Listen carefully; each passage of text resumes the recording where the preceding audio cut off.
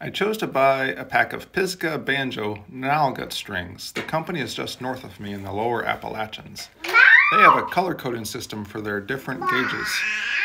They also list the gauges on their packs, something that the well-known Aquila brand strings don't always do. The color coding chart is on the back.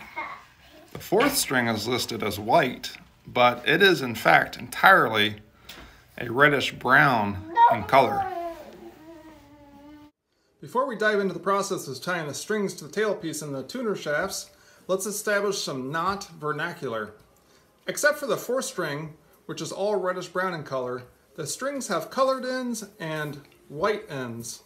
The white ends will be tied into square knots to loop over the tailpiece hooks, and the colored ends will be snaked up to the tuning shafts at the peg head. The two main terms I'll be using to describe the knot tying process will be the standing end and the working end. The standing end will be the main length of the string coming from the tailpiece, and the working end will be the end of each string.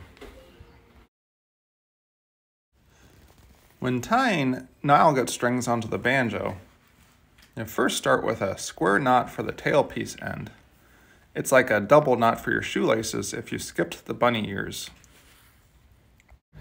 Try to keep the length of the standing end as short as possible and the loop as small as possible.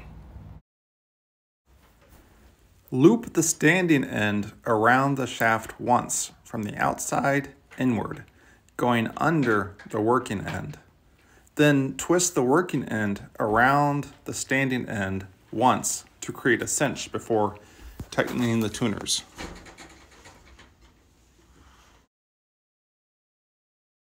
Here's another look at the process. Remember to go from the outside to the inside with the standing end loop.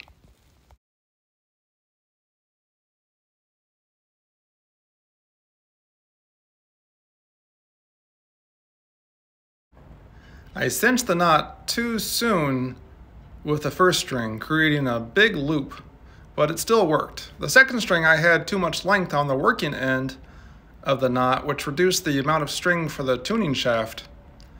My method did improve a little bit with the third and fourth and fifth strings, evaluated by the amount of slack left over after tightening the tuners.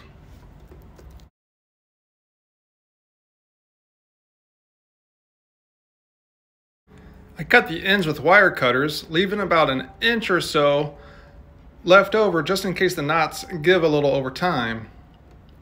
Then I melt the ends.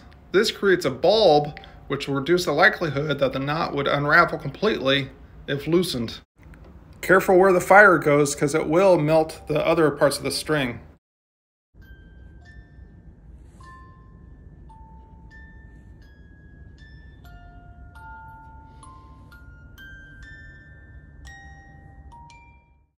Thanks for watching, and we'll see you next time at the Eclectic Banjo.